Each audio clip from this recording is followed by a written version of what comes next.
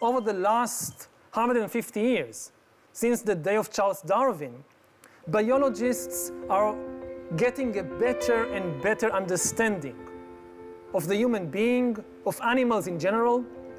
We are now close to the point when we have enough biological knowledge to understand what shapes the feelings and desires and choices of human beings. At the same time, computer science is advancing very rapidly, and it gives us greater and greater computing power.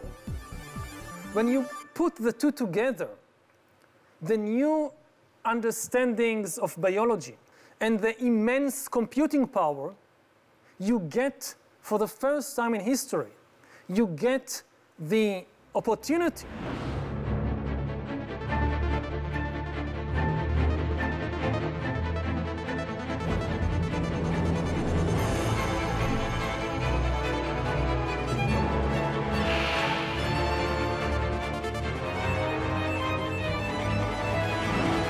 to create external systems, external algorithms that can understand me and my feelings and my desires and my choices much better than I can understand them.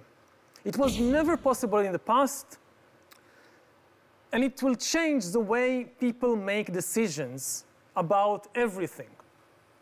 The most obvious example, and we start seeing it happening already today, is in the field of medicine. How do people make decisions about their health, about their medical condition?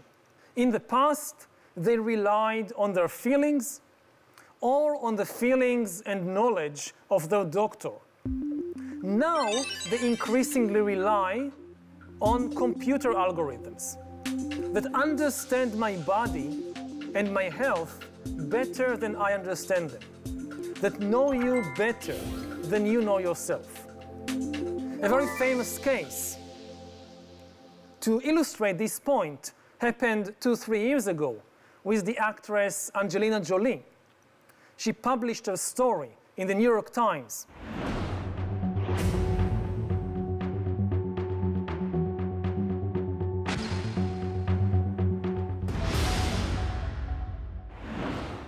That she went to do a DNA test.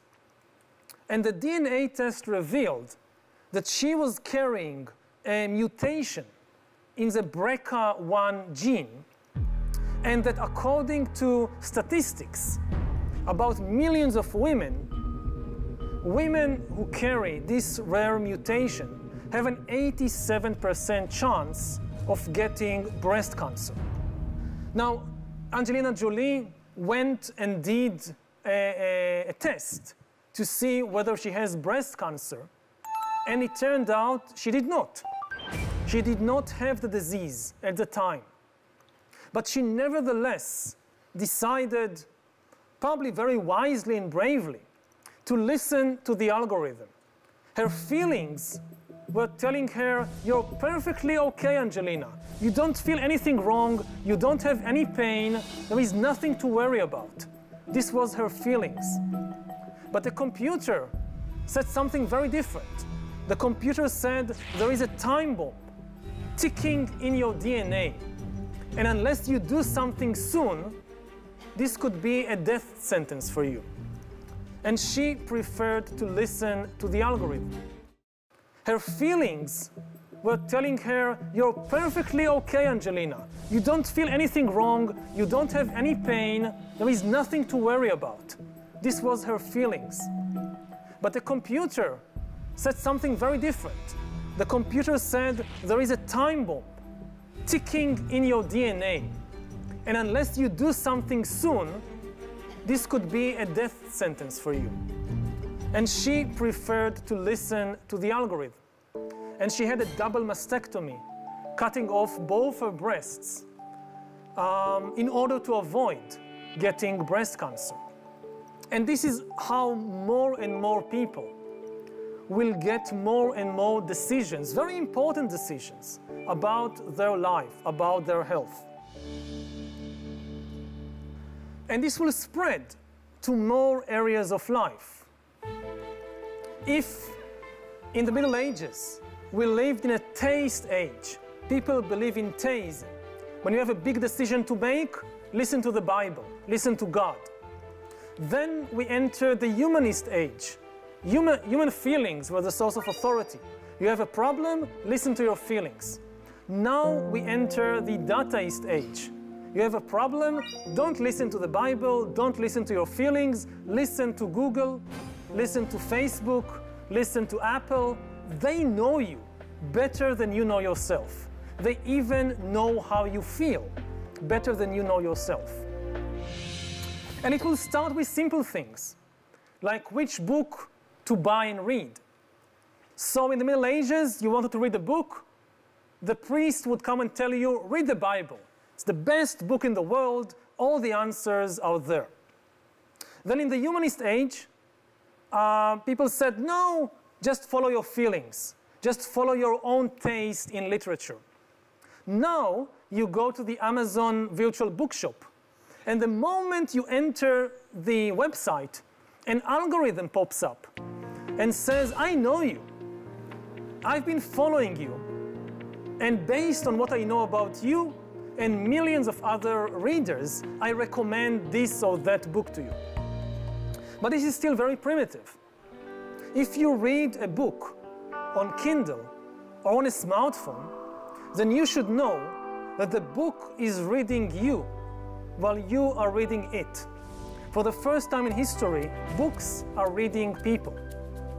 As you read a book on Kindle, Kindle follows how fast you read each page or how slow, which gives it some indication of what you like or dislike. But this is still very primitive. The next stage is to connect Kindle to face recognition software. There is today software that can recognize emotions by analyzing your facial expression. This is how people recognize emotions. How do I know what you feel? One of the best ways is to look at your face. And there is a different facial expression when you are bored or angry or joyful or fearful. Computers are now learning to do it. So as you read the book knows when you laugh, when you cry, when you're bored, when you're angry.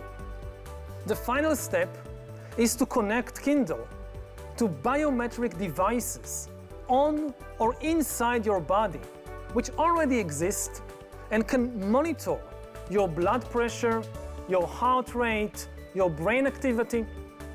So you read a sentence in the book, and Kindle, which means Amazon, knows the exact emotional impact this sentence had on you.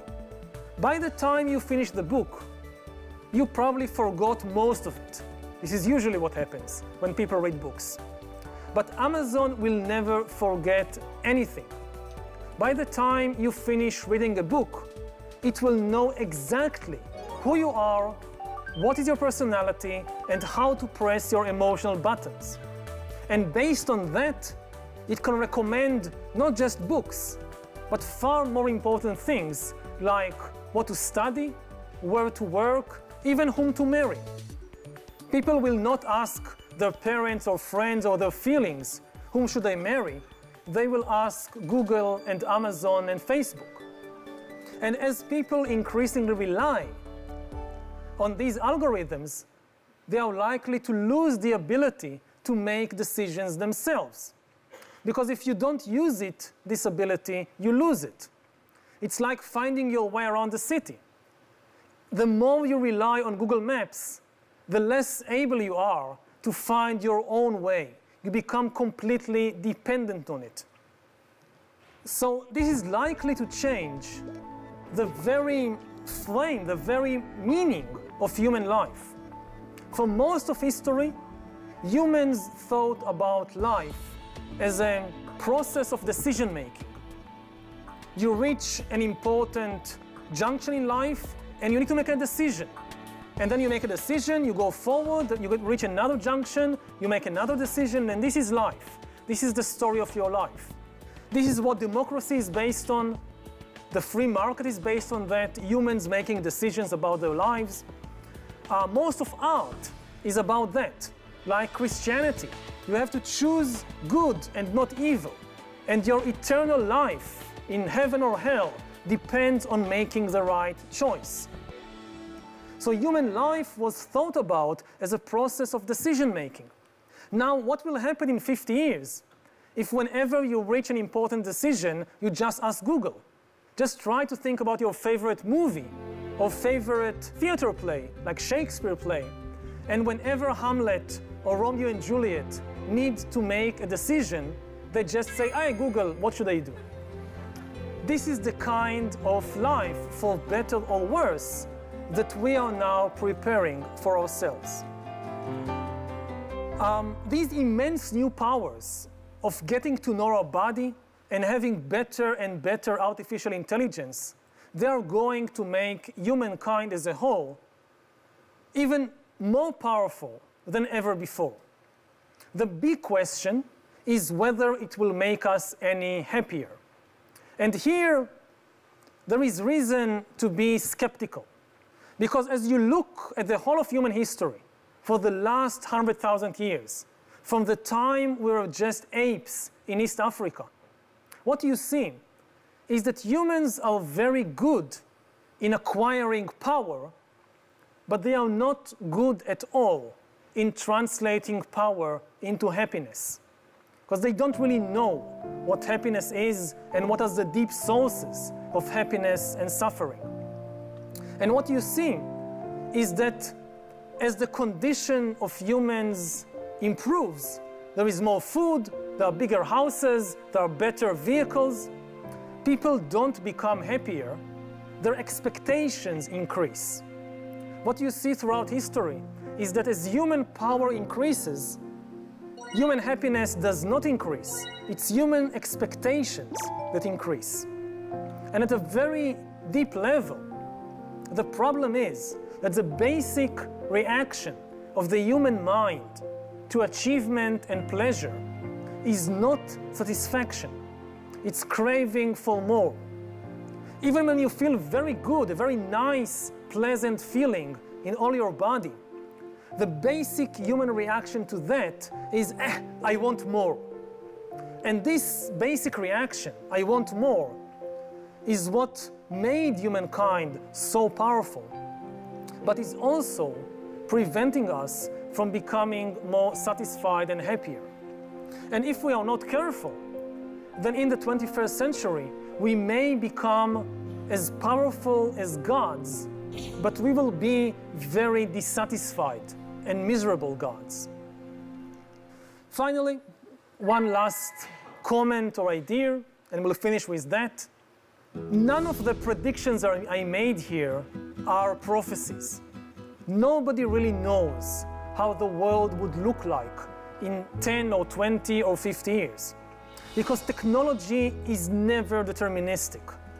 You can use the same technology for very different social and political purposes. We saw it in the 20th century, that you could use the same technology of trains and electricity and radio and television and so forth to build a communist dictatorship or a fascist regime or a liberal democracy. The electricity did not tell you what to do with it. And there is a very famous image of the Korean peninsula at night, taken from outer space, where you can see the difference between the choices people make really from outer space. You see South Korea as a sea of light, and you see North Korea as almost completely dark, like the sea, like the ocean. It's not because of a difference in technology. The North Koreans also know about electricity.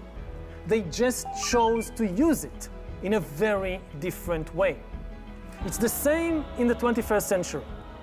Our increasing knowledge about biology and our increasing knowledge in computer science will give us immense new powers, but they will also give us new choices, and they won't tell us what to do with the new technologies.